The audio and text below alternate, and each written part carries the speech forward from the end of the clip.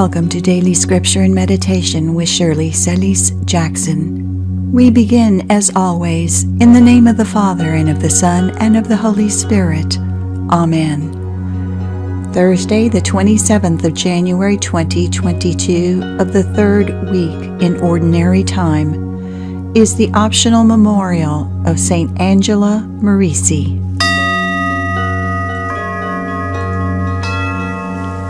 Our Daily Prayer. Lord Jesus, you guide me by the light of your saving truth. Fill my heart and mind with your light and truth, and free me from the blindness of sin, ignorance, and deception, that I may see your ways clearly and understand your will for my life. May I radiate your light and truth to others in word and deed. Amen.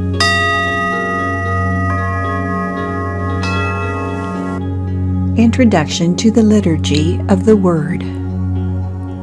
Born in Lombardy, Italy, Angela was orphaned as a young girl and joined the Franciscan tertiaries. In a historical period characterized by frequent wars and the conspicuous consumption of the upper classes, Angela grasped the inherent dignity of young women, gathering them into her home for instruction and support. She was invited to Brescia to create a school for girls. When Pope Clement VII asked her to lead a group of nuns in Rome, she chose to return to the women of Brescia. The company she founded shortly before her death in 1540 is today known as the Ursulines.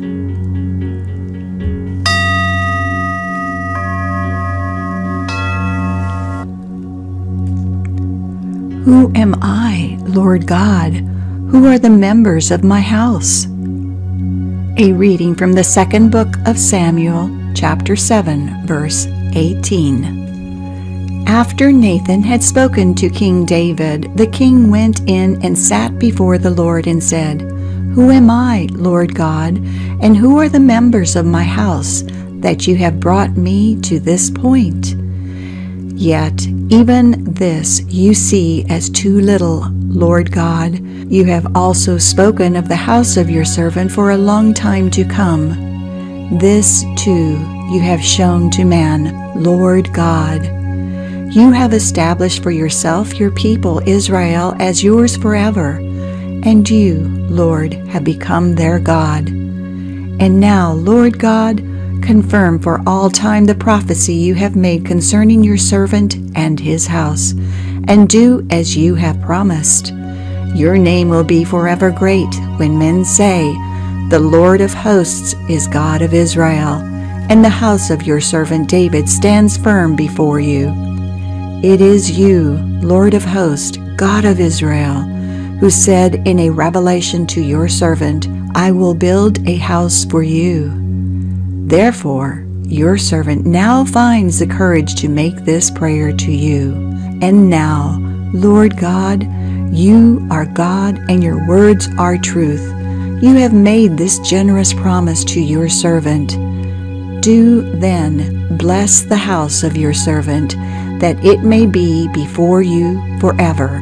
For you, Lord God, have promised, and by your blessing, the house of your servant shall be blessed forever. The word of the Lord. Thanks be to God.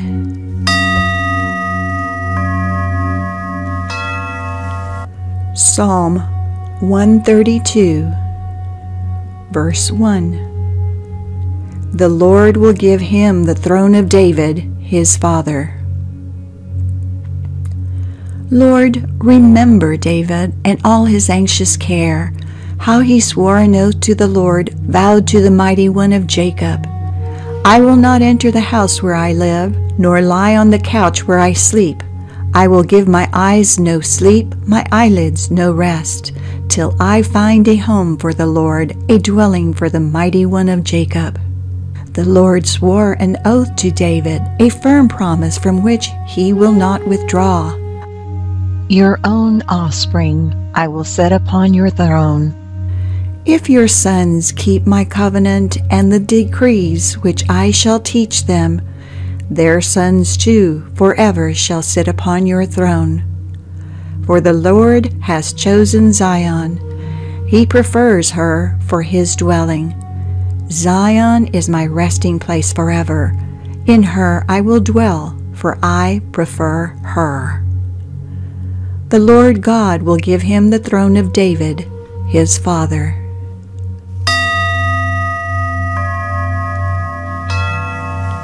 Alleluia, alleluia, alleluia. A lamp to my feet is your word, a light to my path. Alleluia, alleluia, alleluia.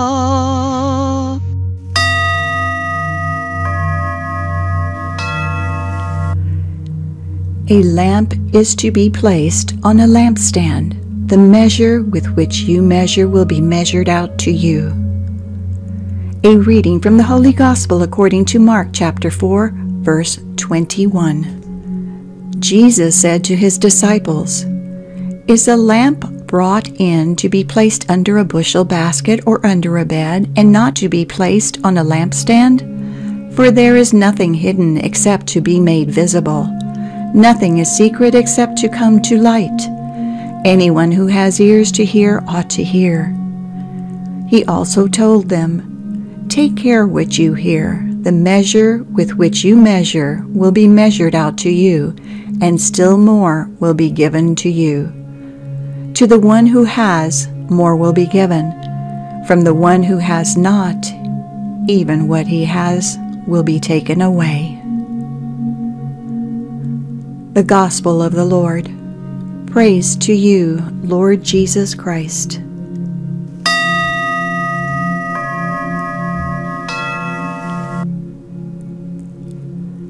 Our meditation. Is a lamp brought in to be placed under a bushel basket or under a bed?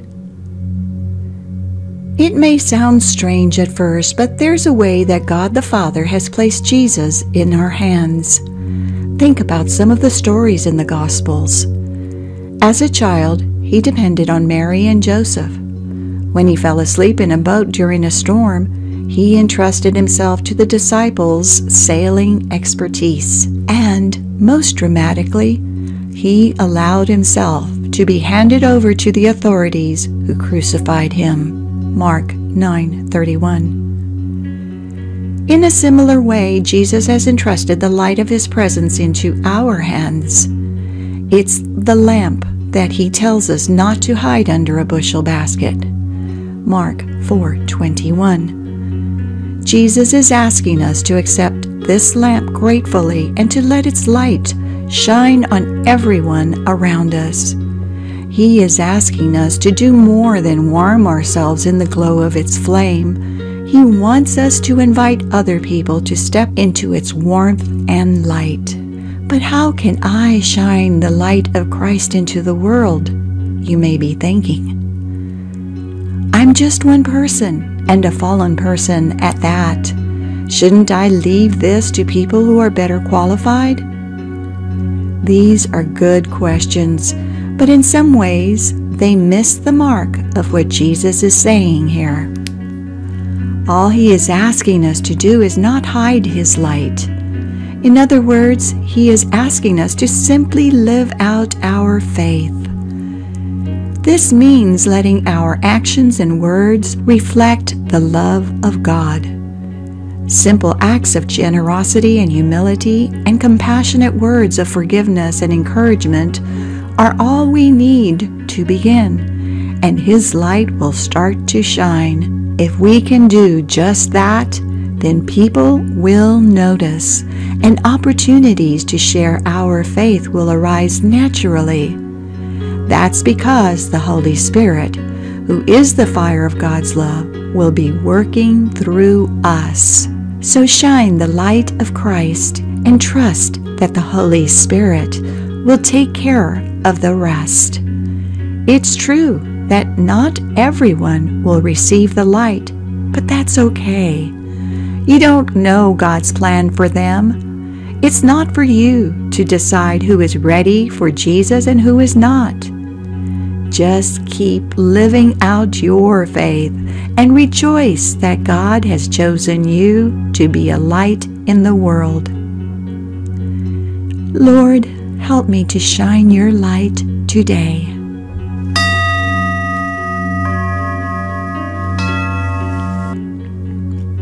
We are God's hands, feet, and voice. May His peace rest upon you as you go and announce the gospel of the Lord in your words and deeds. Thank you for joining today. Abundant blessings upon you and yours. Amen. We close as always in the name of the Father, and of the Son, and of the Holy Spirit. Amen. Hello, I'm Shirley, residential realtor for many years.